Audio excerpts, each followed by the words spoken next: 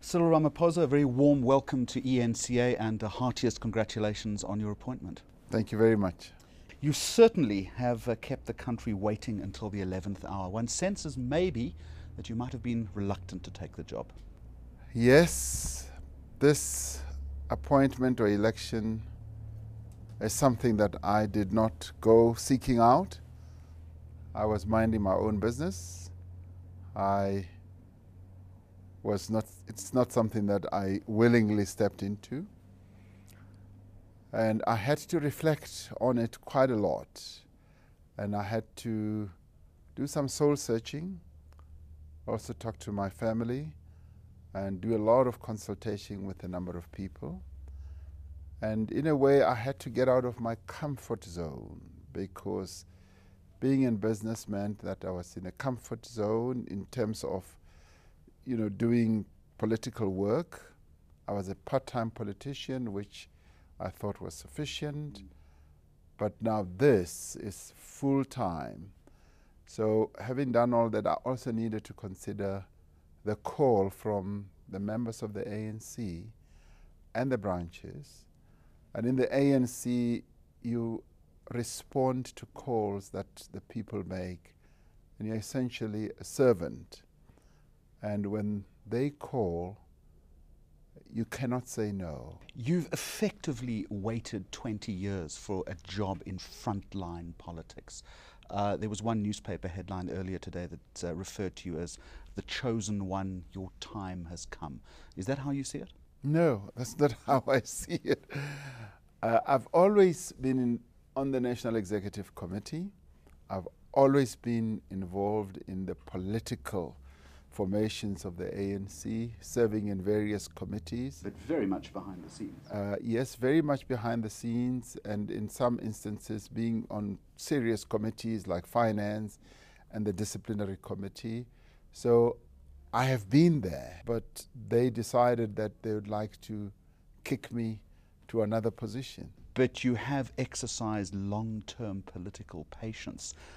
We don't have time to go into the history of 20 years ago, but is there a sense of vindication now that you have this job and possibly at some point your eye on the top job? No, it isn't a vindication in the sense that you're vindicated if you thought that something had gone wrong, or people thought something had gone wrong. It was being deployed in a particular role and working there and continuing there until people decided otherwise. And being put here is the will of the people. And there is no other job that I have my eyes on. I've been elected. That old line about the best president South Africa never had? Oh no, I mean that is completely nonsense. In the ANC, we serve in the positions that we are deployed in, and I've been deployed in this position, and I intend to do the best that I can. I'll give it my all. All right, bluntly put then, what do you bring to the party, and more importantly, what do you bring to the government? I'm not in government, and I'm not about to go into government. Well, we can talk about that in a moment. I am in the ANC. What I bring is the experiences that we all have as members of the ANC, our inherent ability to do certain things, the endowments that we have as individuals, like being able to play in a leadership role, and the experiences that the ANC has put us through.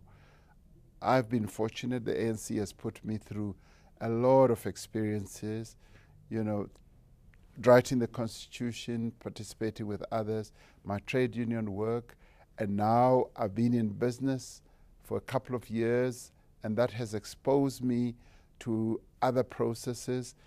And I guess a combination of all that and being able to work with other people helps a lot. Some are talking about a salvation role. There's commentary that says that your President Zuma's get-out-of-jail-free card, that in time you will bring legitimacy to an administration that is mired in controversy.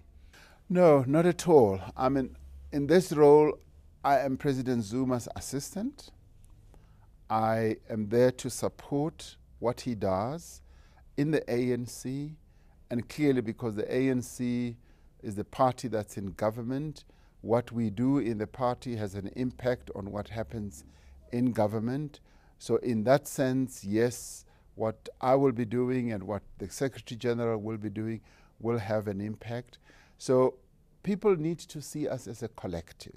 Let me come at it from a different way then. How much support right now do you believe a beleaguered President Zuma might need? Certainly beleaguered in public perception. Well, I don't see President Zuma as being beleaguered. I see him as a very strong president, a president who has led from the front. What has he done that is most outstanding and prominent in my mind is delivering to the nation the National Development Plan. We've had President Mandela, who delivered us to freedom, President Mbeki stabilized, and President Zuma has actually delivered a blueprint for the future, a blueprint to 2030. Now, that is the leadership that he has shown leading from the front. Which ambitiously says that unemployment will be reduced to 0 by 2030. It's a highly ambitious plan. Do you really believe that the Zuma administration has the capacity and the wherewithal to deliver on that? Yes. And you will play a key role in that? The blueprint, which is the National Development Plan, seen in combination with the new growth path, the infrastructure plan that we have, and the industrial plan that we have, all those instruments seen in totality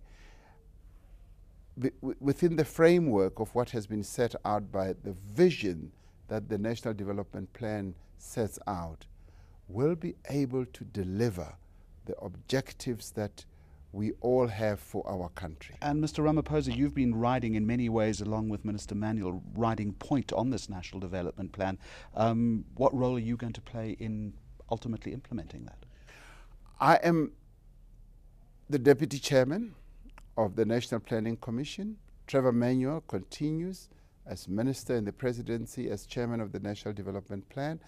And we are now, as the NPC, beginning up work of identifying areas how this plan can be implemented. And I am also going to play a key role in helping that plan to be implemented. What do you see as the single biggest deliverable in the short term that plan has to affect? Infrastructure. The infrastructure bold plan that the government has come up with is the most ambitious, as the government says. It is the biggest this country has ever seen. Is it too ambitious? I don't think it's too ambitious. It is doable because it has the levers that we can put our hands on and make sure that it is implemented. And what that program will spawn is economic growth, job creation, and it will also help in as far as economic empowerment is concerned. And underpinning all what we have to do has to be education. The skills development thrust that our nation has to embark on is huge. And the National Development Plan stresses that a lot.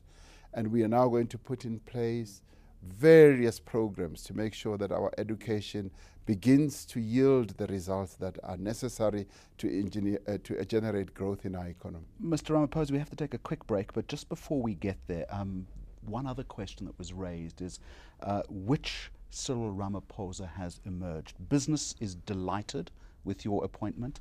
Unions, similarly, are delighted. It's going to be particularly difficult, surely, to appease all of these constituencies. You might end up being very unpopular. Well, you know, being in politics means that at times you'll be popular, at times you'll be unpopular. That's the understatement of the day. And you just have to do your work. And the way I work is to try and see whether consensus can be built.